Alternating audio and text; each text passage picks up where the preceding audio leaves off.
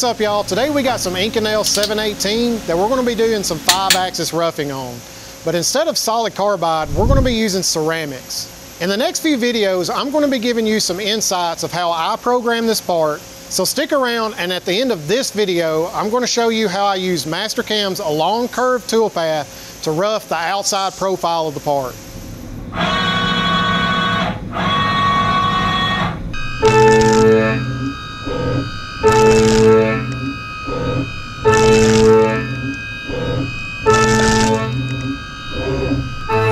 Ceramics take some getting used to. They're typically a lot louder than regular carbide, so there is a small learning curve in what sounds good and what doesn't. Unless you've ran one of Barry's programs before, then you're familiar with loud noises. By using ceramics, we can increase our surface footage dramatically, which is going to increase our metal removal rate and decrease our cycle time.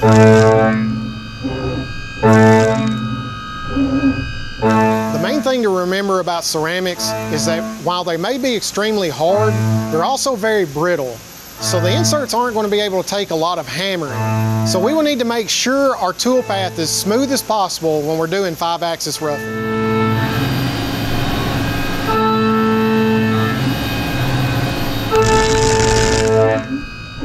While it may be very simple to apply a 5-axis toolpath to a part, there's a lot of things to consider depending on if you're roughing or finishing. Things like cut tolerance, toolpath smoothing, and point distribution are all going to have an effect on things such as surface quality and overall program performance. Without controlling these things, you may end up with a choppy toolpath with a lot of pauses or jerking motions.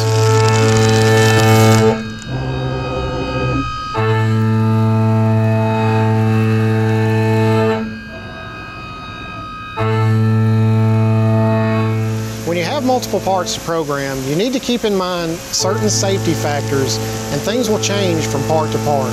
So let me show you what I mean by that. So I'm using Mastercam's long curved toolpath for the roughing passes for this face mill. And as you can see, Mastercam easily put all of the roughing passes into one operation. The concern I have with this toolpath is that if we were making multiple parts and the material thickness fluctuates, and if we have excess stock sticking out of the top right here, you could end up plunging down into the material prematurely. So I think a much safer approach would be to come from the outside and work your way in on both sides. And in order to do that, the first thing we need to do is come up and take our surface and split it into 2 equal halves. Then we're going to go back into our operation, deselect the surfaces, come back in and only select one side. Hit in selection.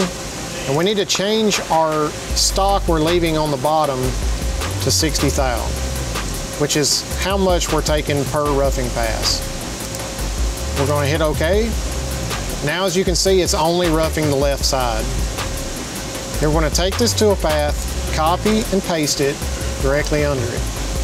Now we're going to go into this new created toolpath, go into cut pattern, deselect that surface and select the opposite side.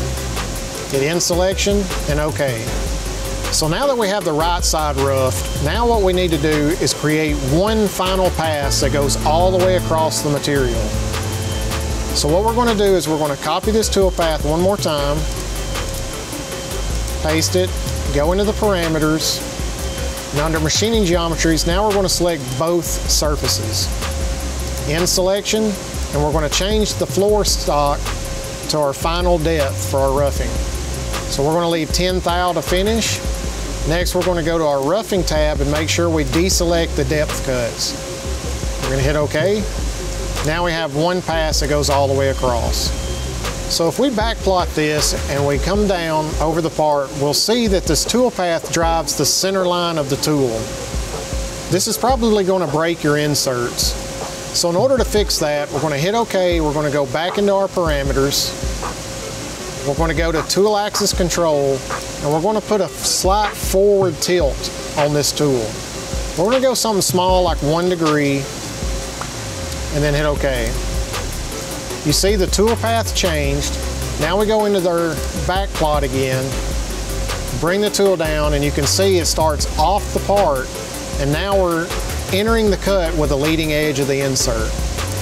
Thanks for watching, and be on the lookout for our next video in this series where we go in and we rough these pockets with ceramic end mill. We'll also give you some tips and tricks at the end of that video as well. If you like this video, give us a thumbs up and leave us a comment down below. And don't forget to subscribe to help support free education, and we'll see y'all next time.